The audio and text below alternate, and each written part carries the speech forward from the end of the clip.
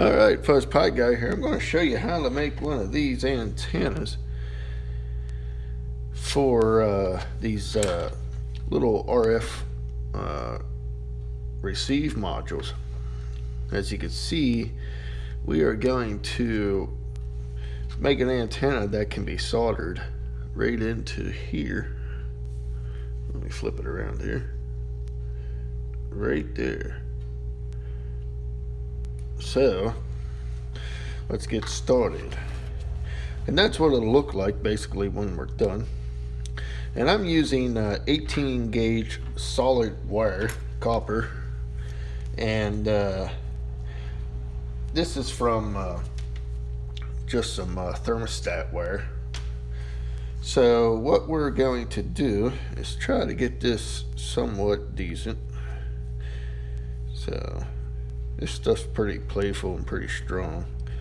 So we need to first off measure out 53 millimeters, give and take. We're not building furniture here, so we can be a millimeter off. I don't think it's going to matter.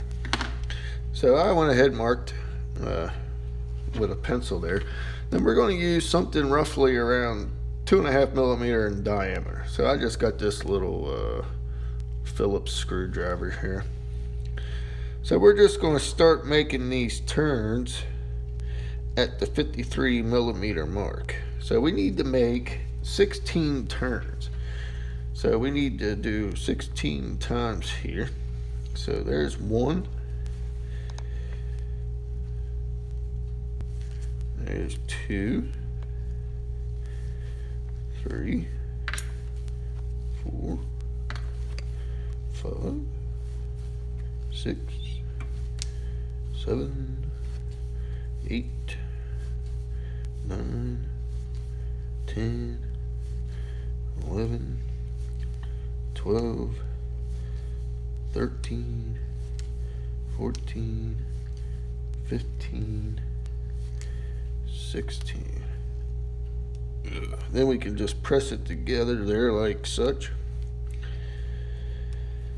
Okay, so what we can do now is go ahead and take that off.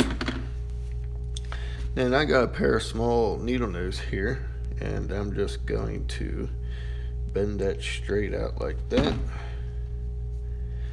because this is going to be the side that we're going to solder on, I believe. Then we can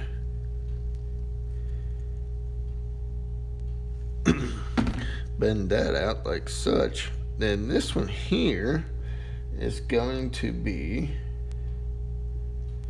17 millimeters. So we're just gonna put it about right there. Then just use a pair of dikes or snips and cut it off. And there you have it. So you have yourself a little antenna that can be soldered on there, and hopefully it receives a lot better. So sorry about if my camera's off a little bit, because I'm trying to stay centered, because I'm having my camera set up a little bit different here doing this to try to get an overhead view other than looking down like in some of my other videos. So it's kind of hard to get used to it. So alright, thanks. Stay tuned for another one.